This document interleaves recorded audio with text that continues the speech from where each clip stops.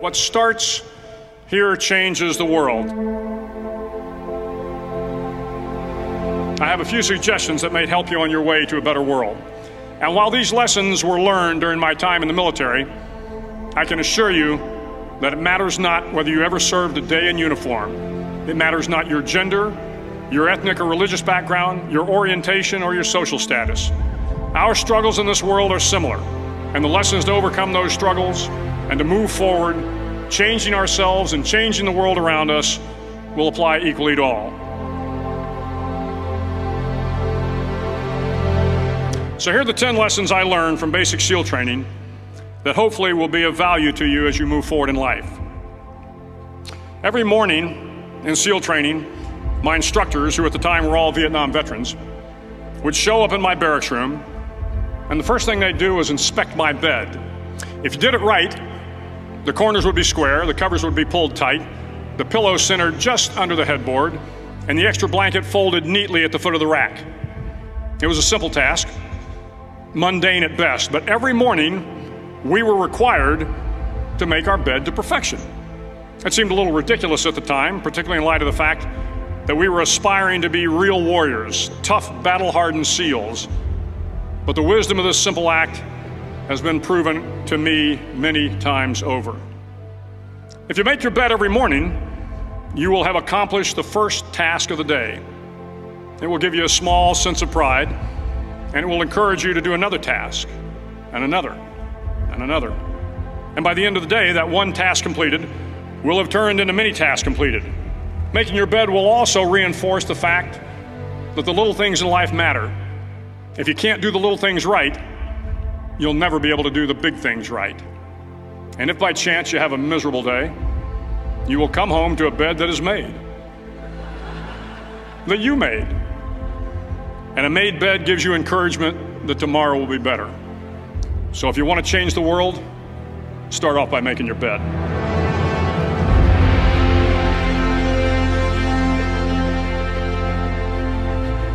During SEAL training, the students are all broken down into boat crews. Each crew is 7 students, 3 on each side of a small rubber boat, and 1 coxswain to help guide the dinghy. Every day your boat crew forms up on the beach and is instructed to get through the surf zone and paddle several miles down the coast. In the winter, the surf off San Diego can get to be 8 to 10 feet high, and it is exceedingly difficult to paddle through the plunging surf unless everyone digs in. Every paddle must be synchronized to the stroke count of the coxswain. Everyone must exert equal effort, or the boat will turn against the wave and be unceremoniously dumped back on the beach. For the boat to make it to its destination, everyone must paddle. You can't change the world alone. You will need some help. And to truly get from your starting point to your destination takes friends, colleagues, the goodwill of strangers, and a strong coxswain to guide you. If you want to change the world, find someone to help you paddle. Over a few weeks of difficult training, my SEAL class, which started with 150 men, was down to just 42. There were now 6 boat crews of 7 men each. I was in the boat with the tall guys, but the best boat crew we had was made up of the little guys, the Munchkin crew we called them. No one was over 5'5". The Munchkin boat crew had 1 American Indian, 1 African American, 1 Polish American, 1 Greek American, 1 Italian American, and 2 tough kids from the Midwest. They out-paddled, outran, and outswam all the other boat crews. The big men in the other boat crews would always make good-natured fun of the tiny little flippers the Munchkins put on their tiny little feet prior to every swim. But somehow these little guys from every corner of the nation and the world always had the last laugh, swimming faster than everyone and reaching the shore long before the rest of us. SEAL training was a great equalizer. Nothing mattered but your will to succeed, not your color, not your ethnic background, not your education, not your social status. If you want to change the world, measure a person by the size of their heart, not by the size of their flippers. Several times a week, the instructors would line up the class and do a uniform inspection. It was exceptionally thorough. Your hat had to be perfectly starched, your uniform immaculately pressed, your belt buckle shiny and void of any smudges. But it seemed that no matter how much effort you put into starching your hat or pressing your uniform or polishing your belt buckle, it just wasn't good enough. The instructors would find something wrong. For failing the uniform inspection, the student had to run, fully clothed, into the surf zone, then wet from head to toe, roll around on the beach until every part of your body was covered with sand. The effect was known as a sugar cookie. You stayed in the uniform the rest of the day, cold, wet, and sandy. There were many a student who just couldn't accept the fact that all their efforts were in vain, that no matter how hard they tried to get the uniform right, it went unappreciated. Those students didn't make it through training. Those students didn't understand the purpose of the drill. You were never going to succeed. You were never going to have a perfect uniform. The instructors weren't going to allow it. Sometimes, no matter how well you prepare or how well you perform, you still end up as a sugar cookie. It's just the way life is sometimes. If you want to change the world, get over being a sugar cookie and keep moving forward. Every day during training, you were challenged with multiple physical events: long runs, long swims, obstacle courses, hours of calisthenics, something designed to test your mettle. Every event had standards, times you had to meet. If you failed to meet those times, those standards, your name was posted on a list, and at the end of the day, those on the list were invited to a circus. A circus was 2 hours of additional calisthenics, designed to wear you down, to break your spirit, to force you to quit. No one wanted a circus. A circus meant that for that day, you didn't measure up. A circus meant more fatigue, and more fatigue meant that the following day would be more difficult and more circuses were likely. But at some time during SEAL training, everyone made the circus list. But an interesting thing happened to those who were constantly on the list. Over time, those students who did 2 hours of extra calisthenics got stronger and stronger. The pain of the circuses built inner strength and physical resiliency. Life is filled with circuses. You will fail. You will likely fail often. It will be painful. It will be discouraging. At times, it will test you to your very core. But if you want to change the world, don't be afraid of the circuses. At least twice a week, the trainees were required to run the obstacle course. The obstacle course contained 25 obstacles, including a 10-foot wall, a 30-foot cargo net, a barbed wire crawl, to name a few. But the most challenging obstacle was the slide for life.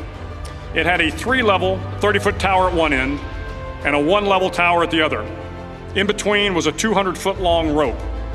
You had to climb the 3-tiered tower, and once at the top, you grabbed the rope, swung underneath the rope, and pulled yourself hand over hand until you got to the other end. The record for the obstacle course had stood for years when my class began in 1977. The record seemed unbeatable until one day a student decided to go down the slide for life head first. Instead of swinging his body underneath the rope and inching his way down, he bravely mounted the top of the rope and thrust himself forward. It was a dangerous move, seemingly foolish and fraught with risk. Failure could mean injury and being dropped from the course. Without hesitation, the student slid down the rope perilously fast. Instead of several minutes, it only took him half that time. And by the end of the course, he had broken the record. If you want to change the world, sometimes you have to slide down the obstacles head first. During the land warfare phase of training, the students are flown out to San Clemente Island, which lies off the coast of San Diego. The waters off San Clemente are a breeding ground for the great white sharks. To pass SEAL training, there are a series of long swims that must be completed. One is the night swim. Before the swim, the instructors joyfully brief the students on all the species of sharks that inhabit the waters off San Clemente. They assure you, however, that no student has ever been eaten by a shark, at least not that they can remember. But you are also taught that if a shark begins to circle your position, stand your ground. Do not swim away. Do not act afraid. And if the shark, hungry for a midnight snack, darts towards you, then summons up all your strength and punch him in the snout, and he will turn and swim away. There are a lot of sharks in the world. If you hope to complete the swim, you will have to deal with them. So if you want to change the world, don't back down from the sharks. As Navy SEALs, one of our jobs is to conduct underwater attacks against enemy shipping. We practice this technique extensively during training. The ship attack mission is where a pair of SEAL divers is dropped off outside an enemy harbor and then swims well over 2 miles underwater, using nothing but a depth gauge and a compass to get to the target. During the entire swim, even well below the surface, there is some light that comes through. It is comforting to know that there is open water above you. But as you approach the ship, which is tied to a pier, the light begins to fade. The steel structure of the ship blocks the moonlight. It blocks the surrounding street lamps. It blocks all ambient light. To be successful in your mission, you have to swim under the ship and find the keel, the center line, and the deepest part of the ship. This is your objective. But the keel is also the darkest part of the ship, where you cannot see your hand in front of your face, where the noise from the ship's machinery is deafening, and where it gets to be easily disoriented, and you can fail. Every SEAL knows that under the keel, at that darkest moment of the mission, is a time when you need to be calm, when you must be calm, when you must be composed, when all your tactical skills, your physical power, and your inner strength must be brought to bear. If you want to change the world, you must be your very best in the darkest moments. The 9th week of training is referred to as Hell Week. It is 6 days of no sleep, constant physical and mental harassment, and one special day at the Mud Flats. The Mud Flats are an area between San Diego and Tijuana where the water runs off and creates the Tijuana Sloughs, a swampy patch of terrain where the mud will engulf you. It is on Wednesday of Hell Week that you paddle down to the Mud Flats and spend the next 15 hours trying to survive this freezing cold.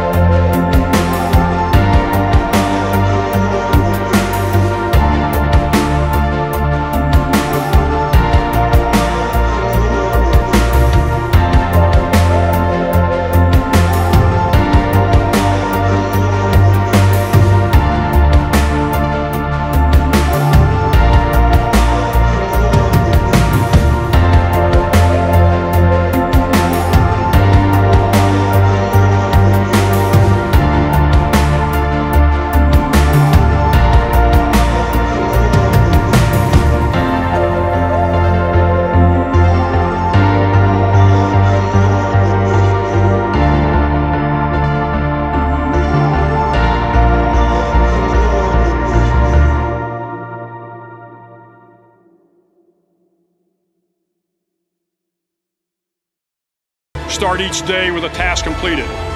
Find someone to help you through life. Respect everyone. Know that life is not fair and that you will fail often.